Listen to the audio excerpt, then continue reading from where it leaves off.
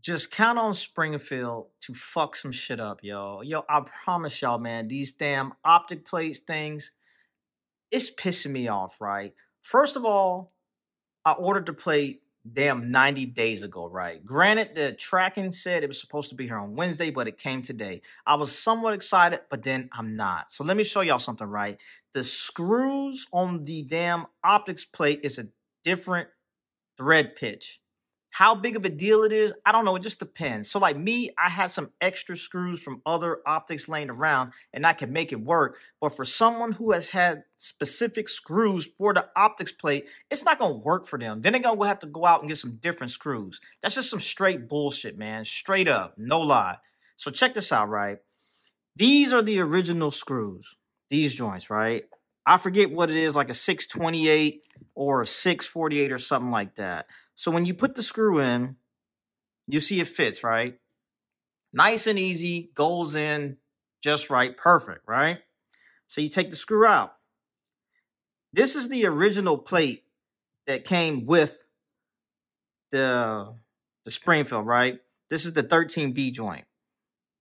When you take this thing on screw, same screw I just took out, right? Threads right in there just fine, right? See what I'm saying? Just fine. Now, the new optics plate for the RMR. Check me out, bro. This thing doesn't even go in there. I'm like, come on, Springfield, really? I'm ready to mount my optic and the thread pitch is wrong. Wrong. So I'm like, yo, I know I'm not tripping. So as I'm actually trying to put this optics plate on, I literally get a dang on comment pop up on my dang on YouTube channel and someone saying they see the same issue. And I'm like, Springfield, y'all got to be doing better than this, right? So I'm going to show you a close up. So if you look right here, these are the original Springfield screws. And like I said, I think it's like a 628 or a 648. I don't remember off the top of my head, but these are the ones that's supposed to work.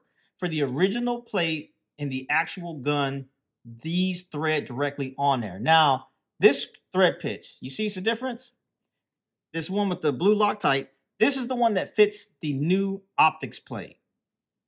And like I said, I just happen to have some extra ones laying around so I can make it work. So it wasn't like a big deal. But just the fact that who the hell was doing the quality control on this? You know what I'm saying? So look, it goes right in here. No issues, no nothing. But the original joint, like I said, if you look, bro, does not go in at all. It kind of starts and it gets tight and you know it's wrong. You put that thing in there, you're going to strip it out. Like I said, this is the original plate. It came with the DS.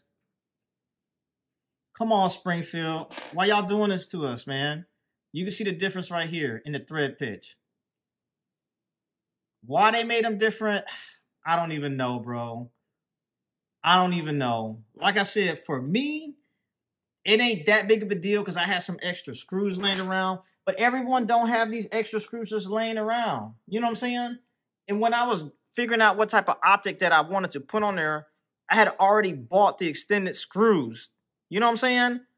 And I got that screw thread pitch from the manual, so I knew it was right. But how y'all gonna switch it up on the plate? That don't even make no sense, bro. I'm so upset with Springfield. Need to do something about this, man. Something. Y'all need to do something. Everyone talk about Springfield, their quality control. They've been making all these great products.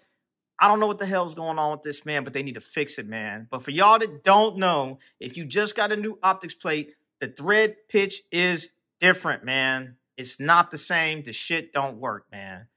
I'm out, bro. RobbArmstrong.